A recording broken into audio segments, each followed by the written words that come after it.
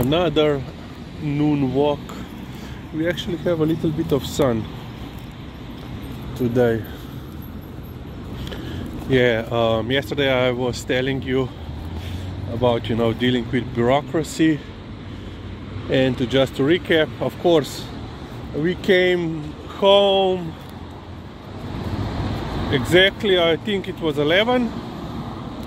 So that person that has, you know, official working hours for other employees, so for the so-called higher education teachers and associates. So you know, she's dealing only with other people employed at the faculty or university. And I called her, you know, 5 minutes past 11, and of course she wasn't in her office.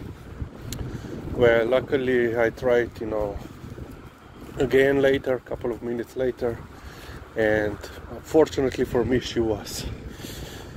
But you know, when you have 2 hours per day of official working hours, you know, for dealing with people that actually have to contact you to get a hold of you, and even then, you know, you cannot be. Yeah, they are still working, and I don't want to walk around the construction area. You know, you have, you know, well, of course she works for 8 hours, but those 2 hours, and she's not at the dot, you know, at 11:00 in her office. Yeah, a little upset, but you know, this is state of bureaucracy, or let's say public employees in some cases. You know, like on Monday I had a meeting with my head of the research center where I'm employed. Pretty Lizzie, Tuki, Namorva. You know, I had a meeting scheduled at 12, and I was already at the faculty at 11, you know, 1 hour before, just to make sure that I am not, you know, late for the meeting. Of course, I was planning that I will be that I'll be spending more time in 2 libraries that I went before I went to the faculty. But you know, I was expecting to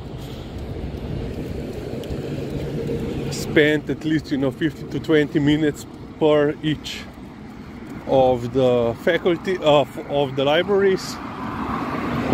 But I was, let's say, fortunate enough that I finished with both libraries in, you know, in less than 30 minutes, and that's including the, you know, traveling, you know, on the bus from my house to the first library and then to the second library.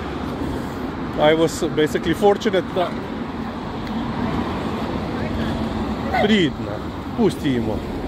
yeah,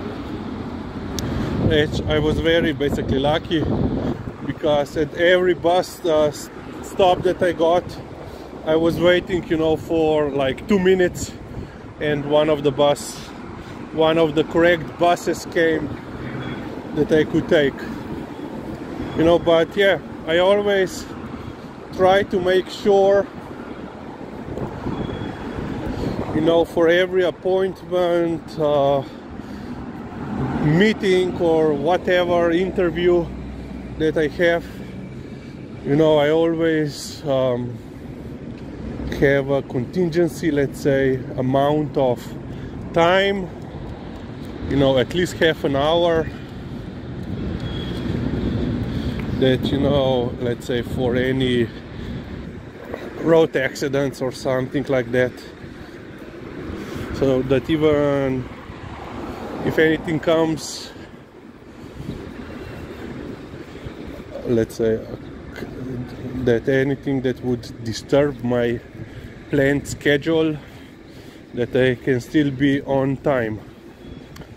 But yeah, you know, not a lot of people are planning like that. No, I was always of belief that, you know, you are showing respect or disrespect regarding your, you know, timekeeping,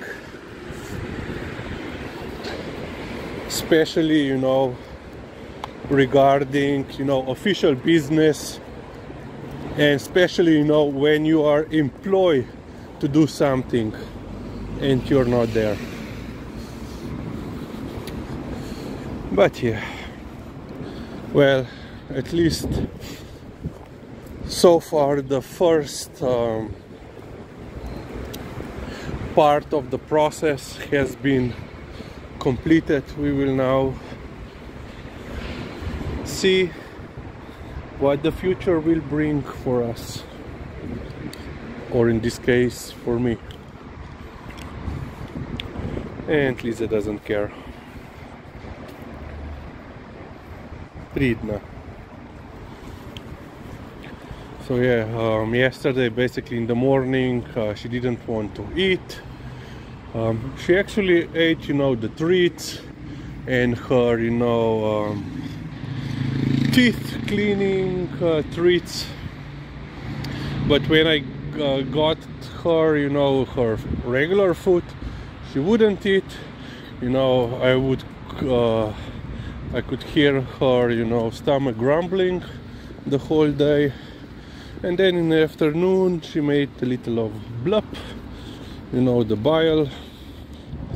And then in the, well, basically for the dinner she ate everything. But yeah, not only her dinner but also her breakfast. Yeah. No.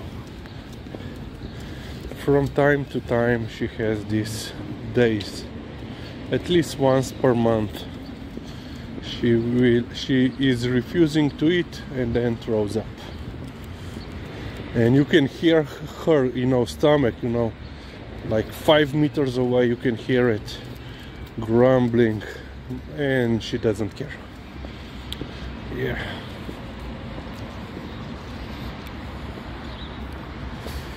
But today she ate everything in the morning. She ate her breakfast, so points up regarding that. Okay, let's end this video on this point, and perhaps we will continue later.